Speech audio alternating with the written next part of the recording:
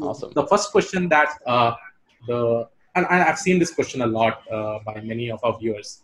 So can you become a data scientist if you aren't good at maths or programming? So Ken, I think I probably think this question is also asked in your channel, so you can ask. You can actually answer this. Well, I think that again, this is asked all the time of me, and it's one of the questions that for me it's a little bit frustrating because I think that you need to be good at math and programming to become a data scientist. But just because you're not good at math or programming right now doesn't mean that you can't become good at either one of those fields or both.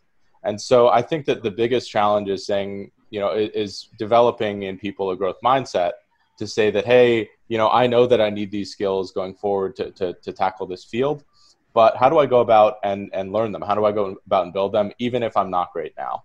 Because, these concepts, they can be difficult, they can be challenging, but I firmly believe that almost anyone can learn either of those disciplines enough to be effective as a data analyst or even a data scientist. So, it is less about, hey, you're not good at it, but you're not good at it yet.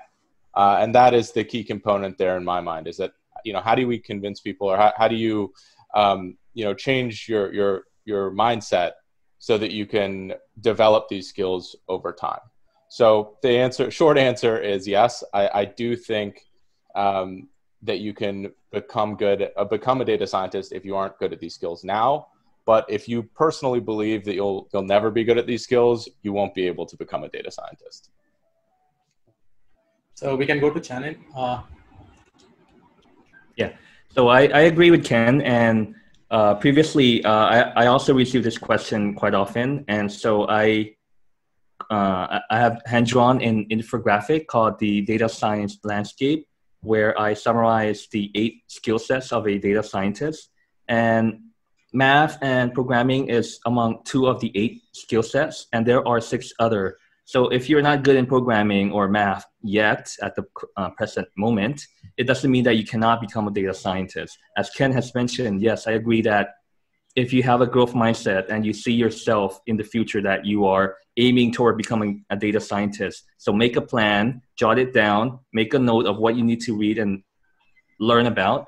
And I mean, over the course of 1 year or 2 years, I mean, if you learn something new every day, every week, then I believe that you can become a data scientist. At the moment, you might be lacking math or programming, but still you might have other strong component. Like you might be very good in writing. You might be very good in communication. You might have pretty strong domain knowledge, or you could be very good in statistics. So the strengths that you have, the unique strengths that you have, would far outweigh the programming or the math ability that you have at the moment. So I believe anyone can learn, and I've even made a video. As a non-technical background, I'm a biologist, so I have 0 background in programming. So actually, my learning journey was pretty much very painful at first. So programming, I mean, trying to learn what is an array, what is a variable, I mean, for the first time. And so over time, it slowly came to me, it slowly clicked. So yeah, so like Ken said, I mean, if you have a growth mindset, then I mean, anything goes. I mean, just set your mind to it and just do it. Don't overthink it, just do it. So thank you. Awesome points from Ken and Channing. Now, Dhaval, you can also add some points if you have any. Yeah, sure. I would repeat the same thing that Kenji mentioned, that if you think that you're not good in math, is it because you're really not good, or is it because you did not have a right mentorship during college or school days? I was kind of average in math and statistics, but I found then 2 great resources to learn mathematics. One was the 3 Blue, 1 Brown YouTube channel, and the other one is mathisfun.com. So if you don't know, for example, what is vector and how to add 2 vectors on math.fun.com, they give a very simple analogy that, let's say plane is flying and there is a wind, and wind and plane both have a velocity as well as the direction. And if you want to add those 2 vectors, what you get is the end direction of the plane. So that's how you explain vector. If you want to explain what is matrix, then you just say have a couple of, let's say, products, and then each product have their yearly sales number and then your individual unit items.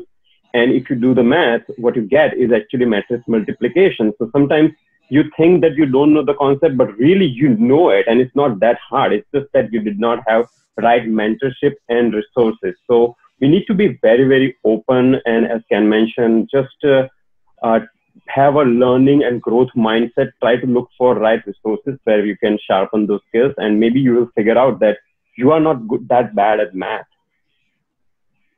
Oh, thank you, Dhaval. I think I agree with all of you guys. I just like to add one point. Now, many people will be learning maths from their school days, right? So what I consider is that understanding the concept with a particular use case is pretty much important for a data scientist. So some people may find maths very difficult because that is the reason. The reason is that they are not able to relate with a real world use case, like how Dhaval said, gave the example of plane, wind, right? When they are able to visualize in that particular way, a real world object is placed in front of them. So definitely they will be able to learn those things. I was also an average student in kind of maths when I was in my high school and my college days, 11th and 12th. But as I entered into the data science industry, I was able to relate those things. If I take an example of differential equations, why it is used, slopes, right? Now, when I am learning about deep learning techniques or machine learning algorithm, such as in linear regression, where I have actually learned about gradient descent, now I'm able to relate those. So what I feel is that, yes, people, they may find it, maths difficult, but if they try to study or try to focus with respect to a real world scenario, I think they will be able to cover it much more quickly.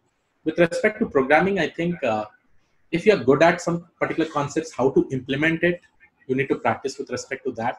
But trust me, if you're able to understand something, implementation will definitely be easy based on the lot of resources that are actually present. So this was my point. If you want to add anything, otherwise I'll be going to the next question. I hope you agree with these points. Anyone who wants to answer? Yep, absolutely, yeah. Yeah, well, I agree 100%. I'd love to add one thing. I think that, learning programming and learning math are complementary in a lot of sense. So, if you can understand how one of the data science algorithms work at a programming level, right? You functionally understand it enough that you should be able to understand the theory behind it, because you have to apply it with you have to write it in code. And so a lot of people think of those as two different things, but in a sense, they're the same thing. And if you understand one, you have such a better chance of understanding the other. And so, sometimes people are really focused on I have to learn these both at different times or whatever it might be. You can tie that knowledge together. It doesn't necessarily have to be one or the other or one at a time. So, to your point, I think that you do benefit from just being able to understand these things from a programming level, and sometimes the math can come after. Cool. Can so I add we'll go to the next. Yeah. So I mean, the idea suggested by Ken and Dhaval. So it came to me that there's a lot of this. I mean, if you get started, right? If we just get started, if we don't overthink it, just get started with learning data science.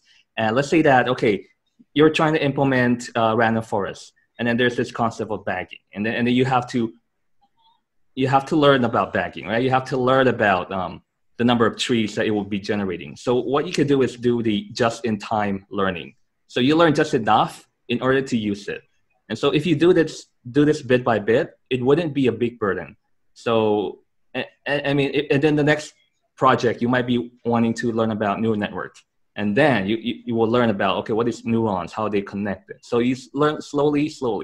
So, I mean, if you implement the just-in-time learning, so it doesn't have to be a big burden. And yeah, it's reachable. Chanin, I call basically it as a reverse engineering, pick up a project that learn all the things that are, go to the core and learn all the branches that are involved for that use case. So amazing thing. Yes. Yeah, it's funny. We all have different, I call this minimum viable knowledge, minimum viable product for startups. You just enough to be able to get your hands dirty, and then you can keep learning as you go. So I think it's really cool. We use different terms. I call it targeted learning or project-based learning, but the concept is all same. Now, one point I want to add, Chenin, is one frustration that people face with this approach is that, let's say I'm working on image classification project, and I need to learn now about wavelet transform and Fourier series, and I don't know anything about it. I don't know even what is like time and frequency domain.